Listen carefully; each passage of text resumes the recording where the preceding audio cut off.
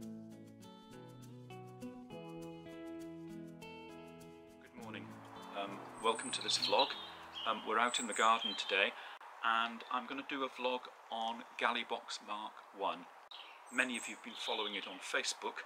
It's my first attempt at getting a galley box for Arwen to store about 2 or 3 days worth of food.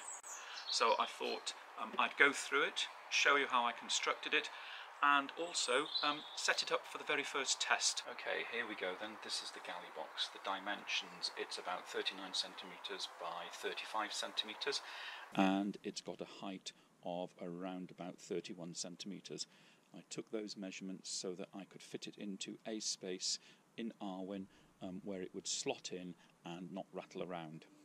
The lid is held in place by 2 straps, which we can release very quickly now. The lid acts as a tray, and if we take the lid off, it's fairly stiff. I've deliberately made it as tight as possible.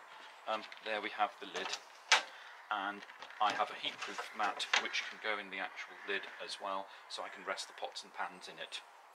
So this is now looking inside it. There are 3 or 4 main compartments.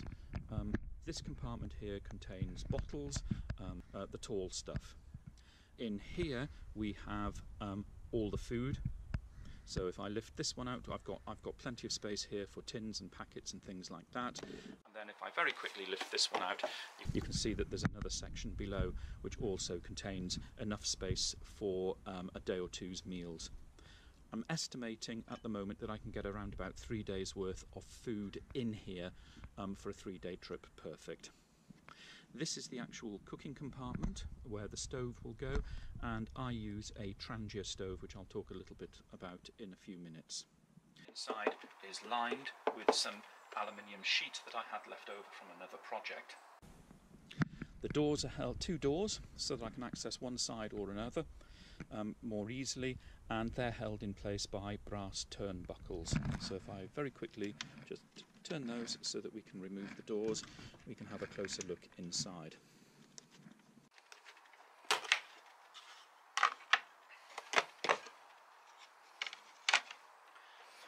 Okay, we have there revealed 2 bottom compartments. In this bottom compartment, if I just take things out for a moment or two, I store washing up liquid, matches, some wet wipes. I've also got in here tissues, sponges, waste bags, things like that. So it's the cleaning utensils. So that's the main dimensions of the box. You can see that I constructed it on a base with 4 sides, and the way I did this was that I actually put the sides in place, stuck onto the actual side struts, and then I assembled it back 2 sides, middle piece, middle back piece, and then inserted the floors, and you can see more about that on the actual blog. It's got 2 substantial handles, glued and screwed on the sides, so it will take a fair weight, and this tray will act as a place on which I can put pots and pans. In the bottom compartment I've got a mug, I've got bowls, not that I need them because they're already in there, already in the saucepans, and I've also got that. This is the main cooking compartment in which the Trangia stove sits, and once that's up you'll see that it's quite firmly held in place by these 2 or 3 bits of wood. That's the overview of the box itself. So what I need to do now is to set up the stove very quickly and get it going alight so that you can see how that works. And what we'll do is we will boil some water just as the quick first demonstration of the stove. Okay, here we have the Trangia stove. This Trangia stove is nearly 40 years old. Swedish made. It burns methylated spirits in a little burner unit, which is this one here, and it's never ever failed me. I am very, very sentimentally attached to this stove. It comes with a base unit, and the way this works is the base unit sits in there, and the air holes face outwards so that we get that airflow into that unit there. That's the windshield that sits just on top there. This is the little burner unit into which we will put some meths. The meths bottle is carried in a separate fuel locker on board Arwen. One of the things that many people said in Facebook comments about this was do not mix fuel and water in the same box, and I thoroughly agree with that. Pop that inside into the burner unit.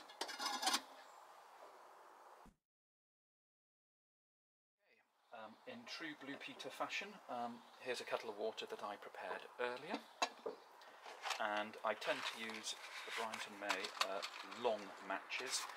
It just makes it easier to light. So pop that into the flame, pop the kettle on top, and that should be ready to go in 3 or 4 minutes time.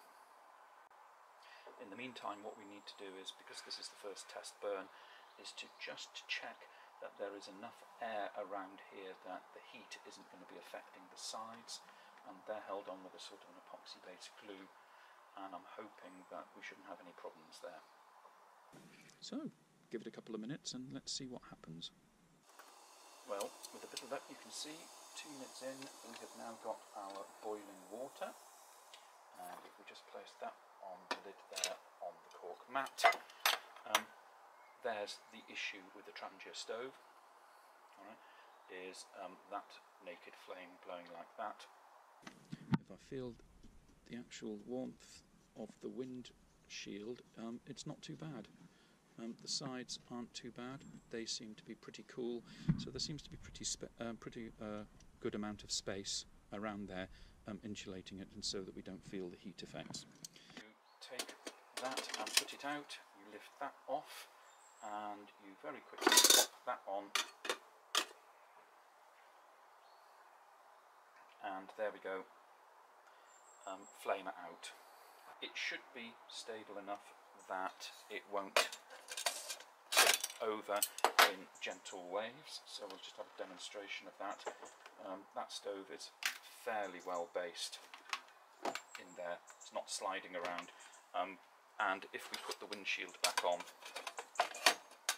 just to demonstrate that again, and if we put the kettle with the water back in, just to demonstrate that, even with that extra weight on, it's still pretty stable.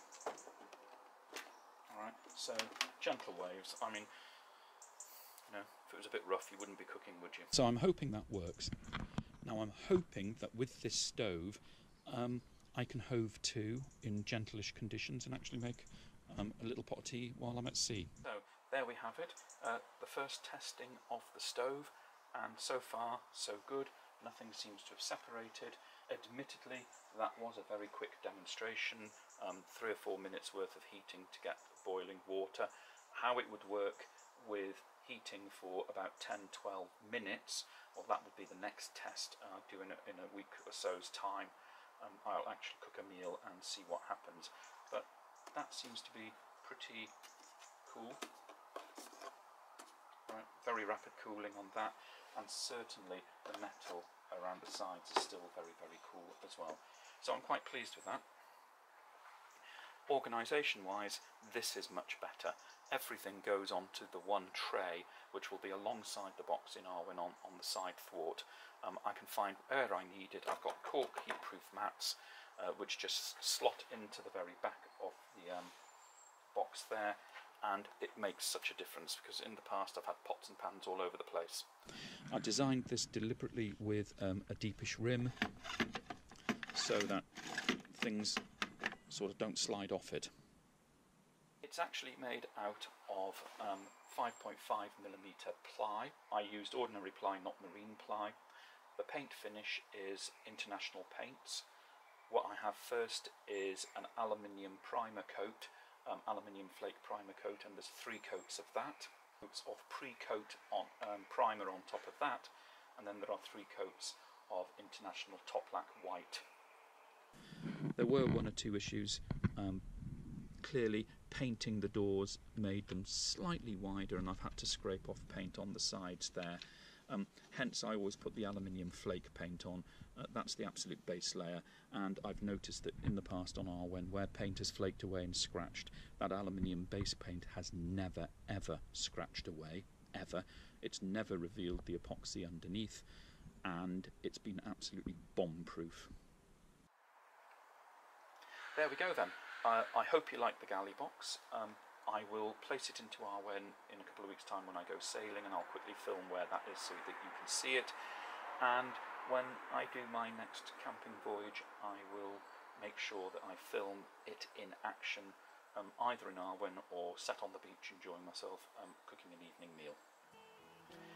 If you like what you see, please subscribe, and of course don't forget there is the actual blog itself, which is www.arwensmeanderings.blogspot.com.